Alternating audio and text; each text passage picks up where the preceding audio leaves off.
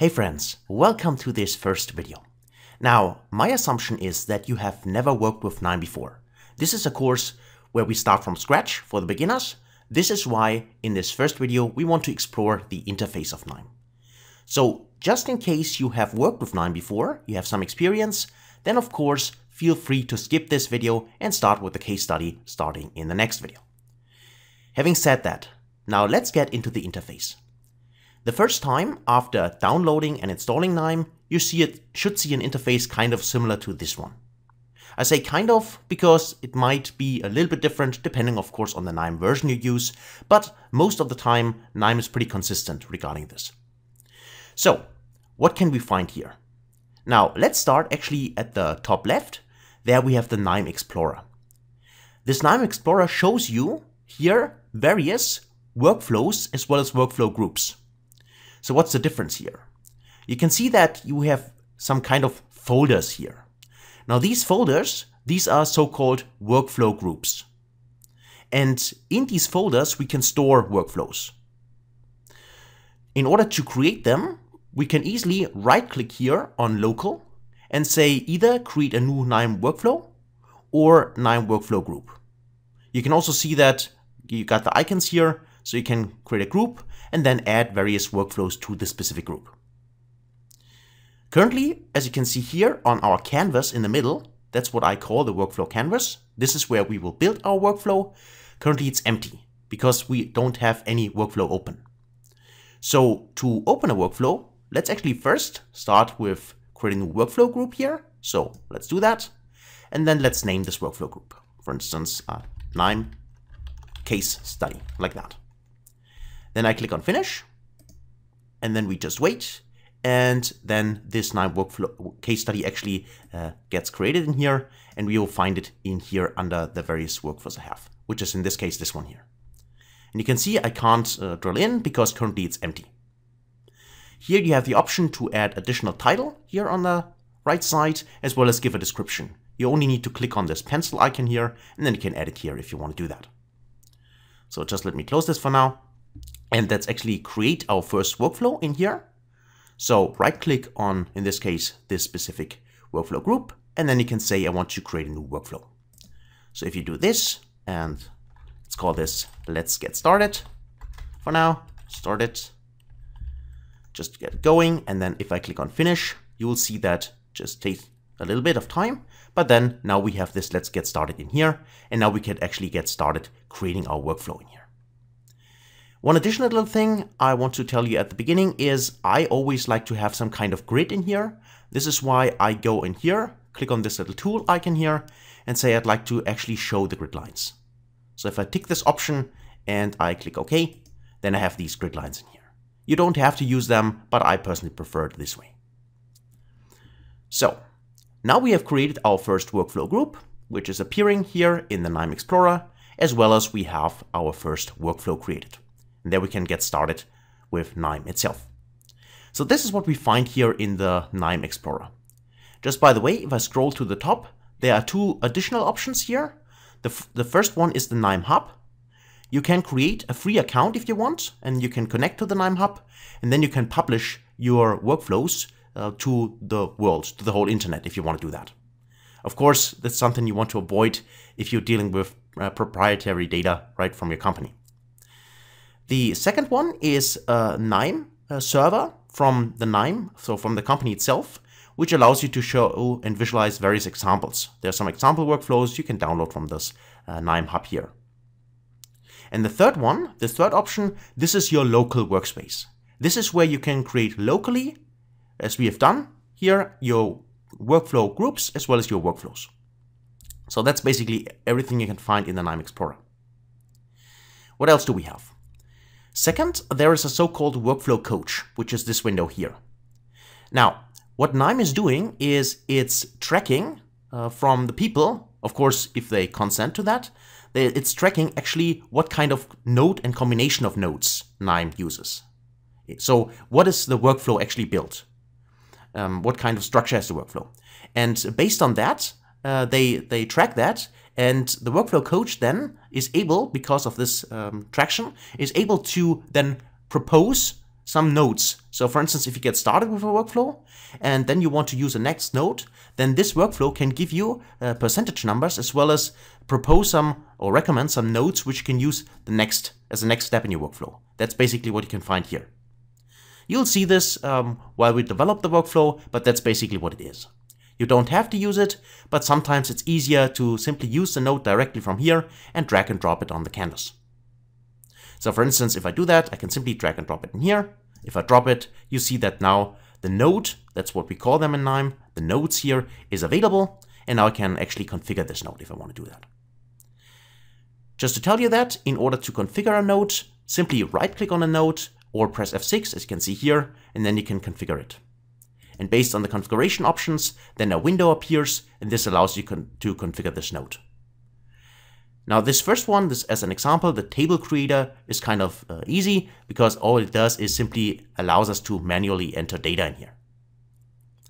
What you might also have spot is as soon as I drag the node from the workflow coach or the node repository, just a second, and I can tell you something about that.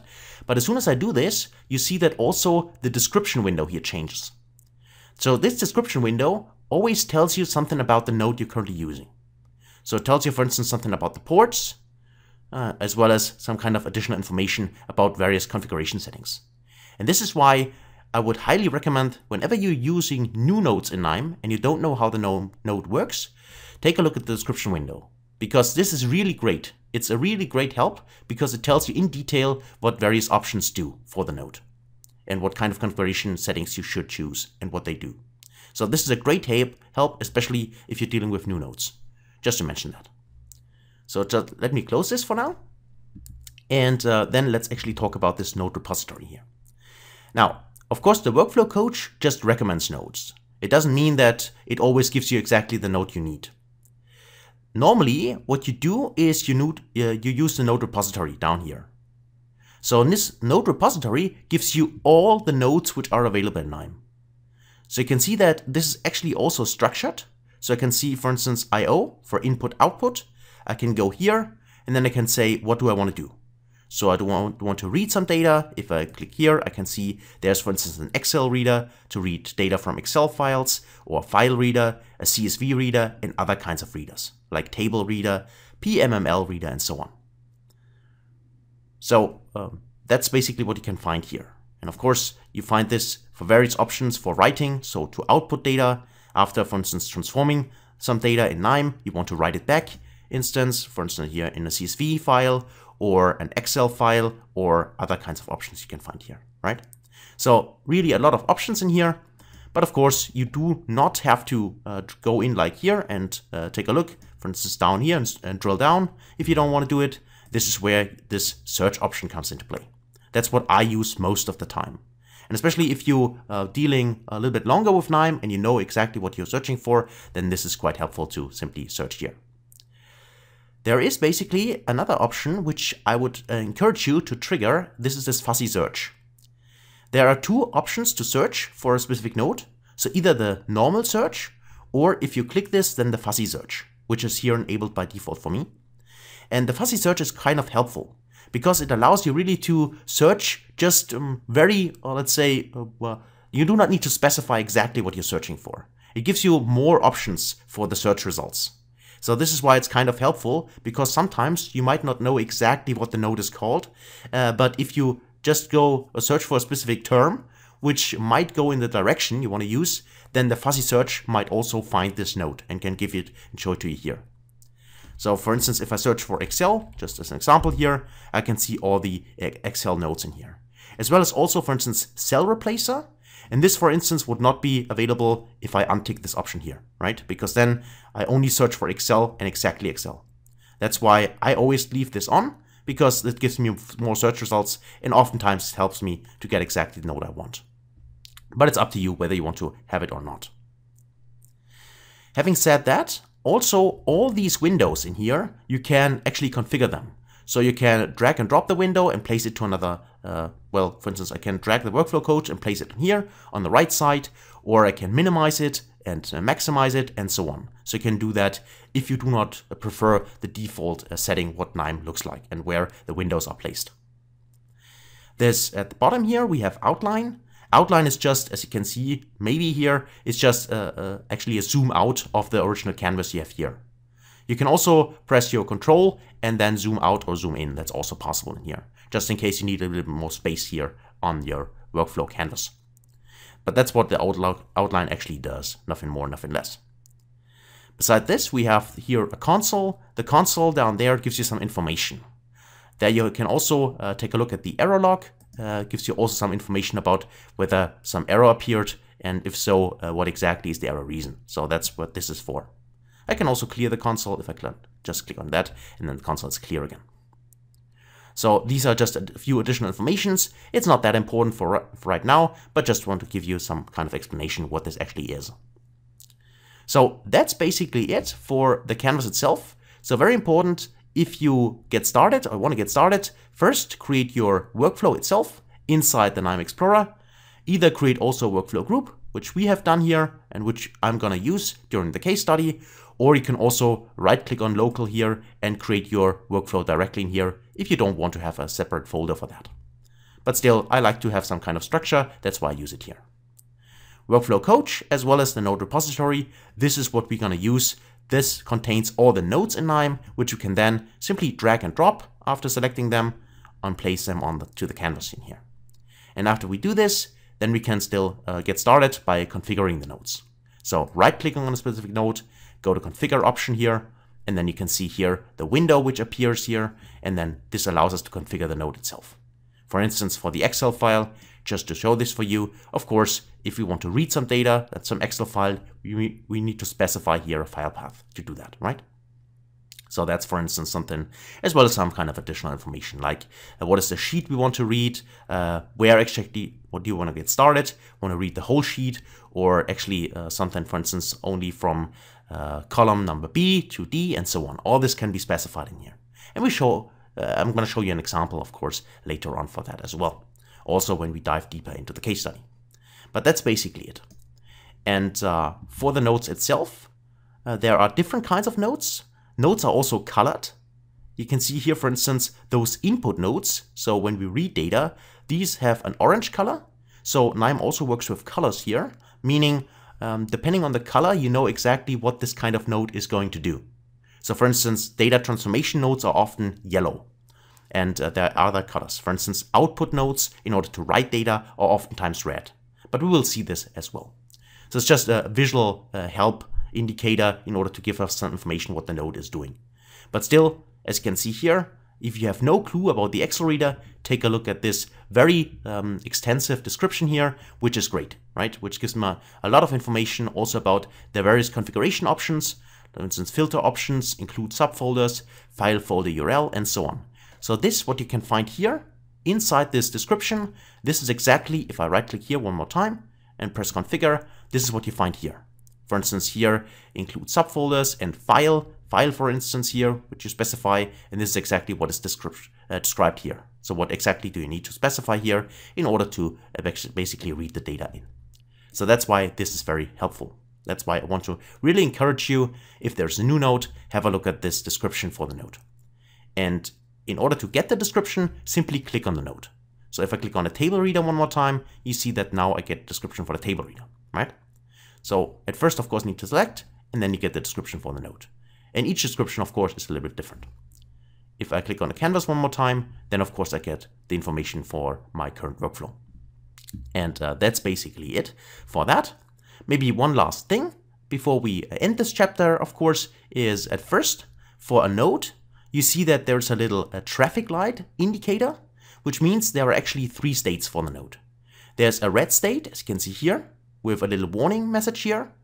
As I can tell you here, I have not specified any file. So red simply means that it's not configured the node.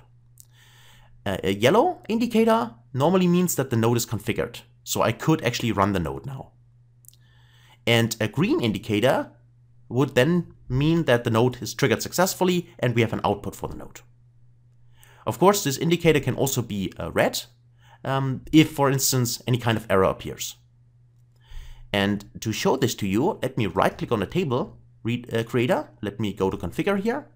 And let me just enter some dummy data here. Let's say here, hello. and and welcome to say KNIME. Okay, like that, for instance. I just entered some various data in here. And now if I click OK, the node would be configured. It's yellow in here and it's ready for execution. And in order to execute the node, I could now either go inside the ribbon bar here and press this run button. So you can also see I can use a shortcut, press F7. Or I could right click on the node and can also execute the node. That would also work.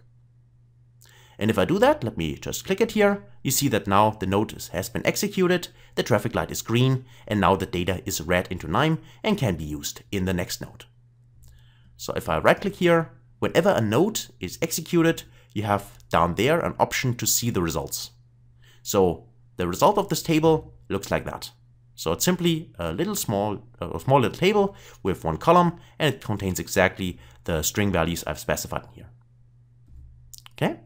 So that's basically it for actually dragging a node into the canvas, the various node states, as well as if you execute a node, then actually have a look at the result itself. So beside this, you can also always reset a node. If you right click here and I go to reset or press F8, then of course you can see that now the node is again yellow and the node does not have any output. So if I take a look at the output, you see that there is no data, because the node has not been executed yet. Only if you execute the node, this time I press the run button maybe from here, then of course, if it's run successfully, now it's green, and then we have actually an output, which we can use in the next step. Okay? So that's basically it for the various steps on the traffic light in KNIME.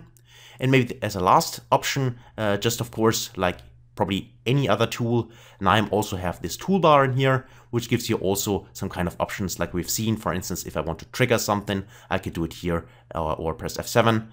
There's also options to stop the workflow while it's running. For instance, you can also do it like here as well. So various options in here. Very important, what I often use is take a look at that. This one here, this option, because I would like to have the grid lines as we've seen at the beginning. And also, I personally prefer the curved connections. That means that the connections between the nodes are not straight lines, they are actually curved. It's a little bit, looks a little better for the eye, but it doesn't change your workflow at all, just to keep that in mind, okay? So let me just click on cancel now, that's fine. And that's basically it, everything you need to know for the interface right now, okay? So that's it actually for this first introduction video. So you have seen what the interface looks like, and you also have seen how to drag or get started with the first nodes into KNIME, and that's basically it for that. Now, next, we're gonna start with the case study, and then we dive hands-on into KNIME. So I can't wait to see you in the next video. Until then, best guys.